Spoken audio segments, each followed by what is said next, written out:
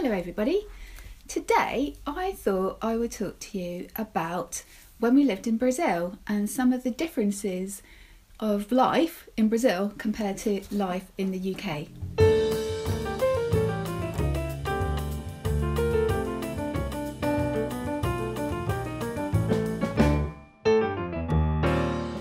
The most obvious one, of course, is the weather. Obviously, it depends on which part of Brazil you live in. It doesn't really matter too much which part of the UK you live in because it's a lot smaller. Brazil is massive. And we lived in what the Brazilians call the interior. We lived in a city called Uberlândia and it's in the state of Minas Gerais.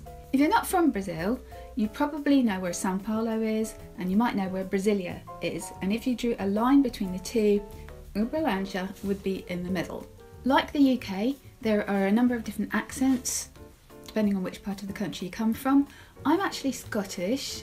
I don't know if you can tell by my accent. No, I have lost my accent because we moved to near London when I was 11. I don't think I've lost it completely. I find it difficult to lose things like R and L. So there are some words that people from around London might think sound the same as each other, but are spelt different, like ARMS and ALMS. They would say arms and arms, whereas I'd say arms and alms. Anyway, in Brazil as well, there are different accents, and I was at school with a girl from Rio de Janeiro, and then I had Portuguese lessons from my friend Karen, who's from Uberlândia. And when Karen heard that I was going to meet up with my friend Adila from Rio de Janeiro, or Gila, she said, oh no, she's going to really laugh at the interior accent I have taught you Portuguese in. And my other friend, who was in the class as well, said, why, are you teaching us with some kind of West Country accent? And when I told my friend Adila that, she said, yes, it is. It's exactly like a West Country accent. And it is. And it was so funny to hear Ben speaking Portuguese because he's from the West Country, he's from Bristol. And, you know, they talk about farmers and things like that, whereas London people would say a farmer. Anyway, when he was in Brazil, he would say, eu sou professor, which is the Minas Gerais accent and also a West Country accent. Anyway, so different accents in Uberlândia, different accent from the coastal area, the litoral. Now there are some things that would be really surprising. So one of the first things we haven't quite grasped before we arrived was that the main meal is at lunchtime. Again, it probably depends on which part of Brazil you're from, but Brazilians in our area tended to eat the main meal at lunchtime quite early on. They would get up really early and start work at about 7, and then they would break for lunch at about 11:30, 12. I absolutely loved the food in Brazil, and a big difference between how people eat in Brazil and how people eat in the UK is we tend to have a fixed dish for a meal. So if I'm menu planning before I go shopping, I will think about what dish I'm going to have on each night. So like Monday I'm going to have spaghetti bolognese, Tuesday I'm going to have chili con carne, I might have risotto with prawns on a Wednesday, you know, etc. I'll work out what meals I'm going to do on each night and then make a shopping list. Whereas in Brazil, it's so easy. It's so easy. You just have every day rice and beans, and then different meat dishes. You might have 1 or you might have 2 or 3, and then different vegetable dishes and different salads. And it's great because you cook large quantities of things, and Tupperware, well, Tupperware is a brand, but plastic containers with lids, so useful. And then you can batch cook things, and you can have it buffet style, and people can help themselves to what they want and how much they want. It's just so easy. I think I'm going to do a whole video on foods in Brazil. I think that would be the best thing to do. It was very exciting. But the differences as well, and things that I might have missed from the UK. Okay, so that was one difference, the food. Something that I missed about the UK was like the history of the culture. You don't appreciate how much history has gone into the creation of a place that you live until you go to somewhere that's relatively new in terms of, you know, settlements and a history of people living in an area. Our city was the same age as this house that we're living in. So this house was built in 1890. I don't think Uberlândia has even started being built in 1890 actually. I think it's younger than this house. So around here where I live, you can go for a walk, you can go through countryside, you can go along by the river, and what I hadn't appreciated is somebody established that footpath and the rights to going along that footpath, and these are the sorts of things we just take completely for granted. So in Brazil we would say to people, where can we go for a walk, where are nice countryside areas, and people would say things like, oh, we've got lots of beautiful waterfalls, and we'd go, oh, where, how do you get to them? And they'd go, oh, you'd have to find a farmer that has one on his land or something like that. And you'd think, okay, is it not just a footpath? No. So yeah, so that was a challenge, and one of the things that we did when we got back from Brazil was we joined the National Trust and we went to visit all these historic stately homes, because that was just like something that we missed, just historic buildings. And it sounds really boring, but when you don't have it at all and everything is brand new, it's just like oxygen. Something else that was very different was the layout of the houses. So in the UK we've got carpets, floorboards. In Brazil, in the area of Brazil that we were in, everything was tiled. Everything kind of felt like a bathroom. It was tiled on the floor, and then the skirting boards. In the UK we have wooden skirting boards around the edges of the floor, and those were also tiled, and it enabled you to wash the floor, clean the floor, by throwing a bucket of water over it and then getting a big squeegee and just scooping all the water up, and in conveniently positioned places around your house there would be little drains that you could push that water down.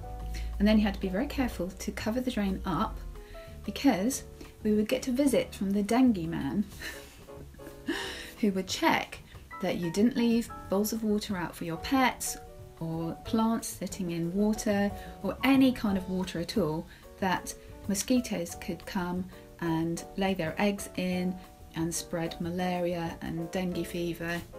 So a very different lifestyle. And we didn't really have a garden either, and at first I couldn't get used to that.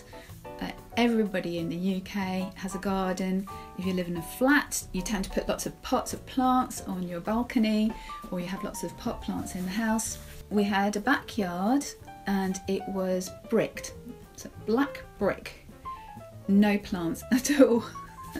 The first plant I bought was a little potted chilli plant, and I put it on this little round table that we had in the house, and within a few minutes there was a line of little tiny ants coming out of the electric plug socket and marching in a line up the legs of the table to this plant. And I thought, okay, I'm beginning to understand why people don't have plants inside their house. We did have a thing called a winter garden. So there were glass sliding doors, and you put all your plants in there, and it was kind of open to the sky a bit, and again there was like a little drain that we had to make sure we kept covered, but we could water the plants, and if it rained the water would go down the drain. And I learned a trick from a friend, a Brazilian friend that I went to visit, to create the look of greenery, and it was to position plants. I got some wild orchids, so they're kind of like cane-like but with little flowers on, and I got troughs and I positioned them outside the windows, outside our bedroom window, outside the kitchen window, and also hung a few ferns around in hanging baskets. Another thing about how houses are laid out is in relation to security issues. When we first arrived in Brazil, the economy was booming, and lots of our friends were talking about how the crime rate had decreased and they felt a lot more secure. So when the economy had been bad, there would be a lot more robberies. Because people were finding it difficult to get work, they would probably be a bit more down. There would be more drink and drug issues, which again would cause crime and cause people not to feel safe. We were very fortunate in that we didn't experience firsthand any crime against us, but we did have close friends who had been mugged and robbed. And yeah, when life gets really difficult for people, you know, they do end up in crime situations. So yeah, it's sad that the economy in Brazil has gone down a bit again and the crime rate has gone up. We just really all need to look out for each other, and we need to really work hard at social reform and so on. Anyway, that's a different topic. Because of that, people in our kind of situation where we're not struggling economically would have to be very careful, and people tended to live in houses behind big iron gates and have electric fences around, and that was something that was quite difficult to get used to coming from the UK. And when I showed people pictures of our house, for example, on Google Street View, they would go, "Oh my goodness, so a robber could just jump over that tiny little wall there, and you have no bars on your windows." And I was thinking, yeah, it must seem really strange to people. I mean, we found it strange having to live behind iron bars. It felt quite oppressive, really. Brazilians visiting our house, the one that we lived in, just loved it. They thought it was a wonderful house, and we had to be really careful that we expressed gratitude for this house, because the person who owned it had let us have it for a rent that was a lot less than she would normally have got, and other friends had kind of organised that and helped with that and helped to decorate it and so on. So we were grateful. But when we had friends from the UK visit, they understood how we felt. They would come in and they'd go, "Gosh, this is quite oppressive, isn't it?" And it's because the houses in the UK don't have big iron gates, don't have big high walls around them. It's open, we have gardens. And there was a sad little moment when Darcy was showing some friends from the UK around, and she said, "This is the bit I really love. Just outside the back door of the kitchen, there's a blue strip here." There was just that one strip of sky that we could see at that point, because everything else was like covered over and big high walls. So yeah, for somebody from the UK who's used to living in open spaces, that was a little bit different. Another big difference in lifestyle for me was the way the women take care of themselves. I think in the UK there are quite a lot of women who really take care of their appearance, their makeup, their hair, do their nails. But for me, and also my friend who moved to Guyana, we didn't really bother that much before we went to Brazil.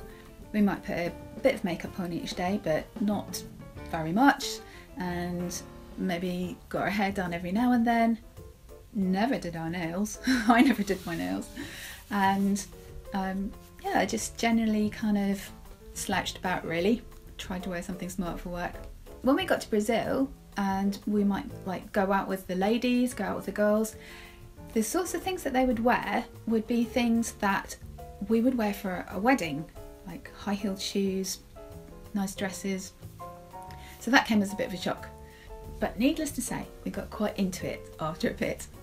And it was fun looking after your appearance, and fun putting makeup on every day and going and getting your nails done. And that was something that Darcy and I did as a mother-daughter thing. We would go to the manicurist and get our nails done and have a chat with the manicurists, practice our Portuguese and have some mother and daughter time. And for quite a long time after we got back, I did keep doing my nails, and I've got out the habit of it. Every now and then I'd get back into the habit. I think I do take care of my nails better. I take more care of my cuticles and so on. But I don't always have nail varnish on anymore. But yeah, it was good. It was good to feel like, yeah, I've really learned how to take care of my appearance. Anyway, that's some initial differences that I can think of. Yeah, let me know in the comments below what sort of things you'd like me to make videos about in relation to our time in Brazil compared to living in the UK. I'm definitely going to do one about food, but yeah, let me know anything else that you want a video on. Okay, see you next time. Bye.